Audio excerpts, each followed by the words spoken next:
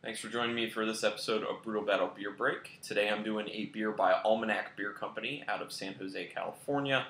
And this is their Farmer's Reserve Strawberry Sour Ale. It's a sour ale that's aged in barrels with fresh strawberries. This is part of their farm to barrel program where they take fruit actually from farms, put it in the barrel with their sour beers. So, there you go. Got all sorts of stuff going on. Nice big tree right there. ABV on this, 7%. Looking for some light flavors to be going on in here. Typically, strawberry sours have pretty delicate notes to them. So, let's see how this one is. All right.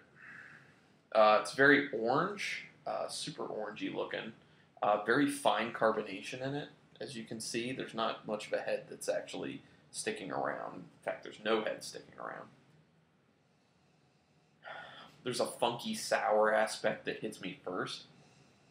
I'm able to pick out a little bit of the strawberry, but it's kind of very much in the end. The majority of what I get, it's like a little bit of a vinegary sourness and a little bit of a funky aspect that you might get with like a Brettanomyces type deal.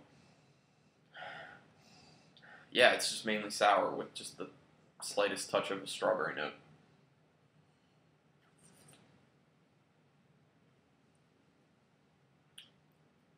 Mainly getting sour. There is a tad bit of strawberry there. It is still relatively cold. I'm assuming that as it warms up a little bit more, that strawberry will become a little bit more pronounced. It's there. It's barely there, though. So I'd like a little bit more strawberry when it says, you know, Farmer's Reserve Strawberry. Strawberry's in the name, so like to really taste the strawberry. But you know, strawberries are one of those fruits that are a little bit tougher to get the notes to really stand out in beer, in my opinion. So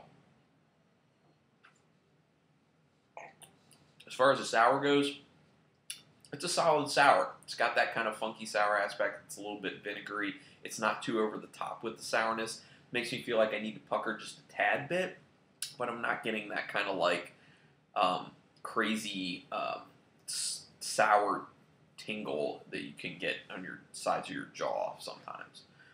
So overall, pretty solid beer. I'd like more of the strawberry in it, but not bad at all.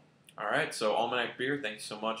Everybody out there checking this out, thank you for checking it out. And if there's a beer that you want to see for this or hear in the podcast, just send us an email at brutalbattlepodcast@gmail.com, and we will get on that. Thank you so much, and go have yourself an awesome beer.